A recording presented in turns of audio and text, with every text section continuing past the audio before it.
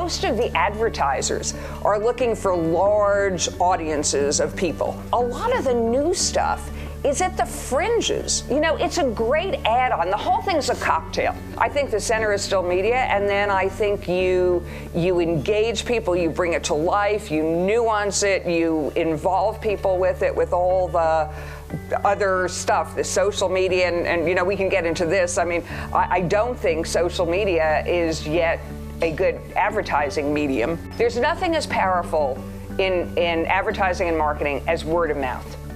You know, for your friend to tell you, I tried this and it's amazing, that's all, it's almost a sure sale.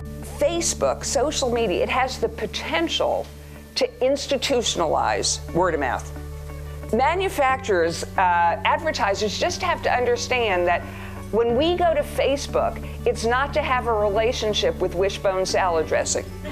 and so it's just you know, forget it, give it up. It's not kind of working for us. I always wonder why clients don't demand often enough impact, because sometimes it's neat, it makes sense, the strategy is well represented. You know, there's sometimes I can see advertising where I can tell you what the strategy is, because it's just the strategy illustrated.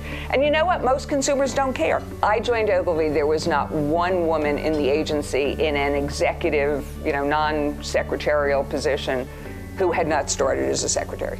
Every single one of them had started as a secretary. Wow.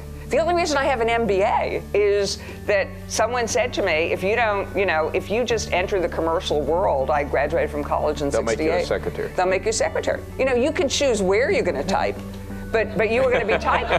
I think part of it is, you know, women have to be willing to stay in the game. So part of it's the pool. If you look at the chance of any one person, male or female, becoming the CEO of a company, it's pretty tiny. And so you've got to make sure the pool's big enough.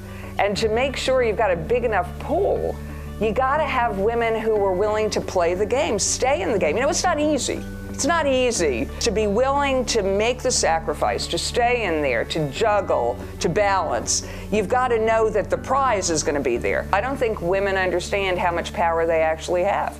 And I've had more women leave Ogilvy because they basically, when you talk to them, they didn't think it was fair to ask for special treatment. And this is why I exhort them, please come forward and tell us what you need.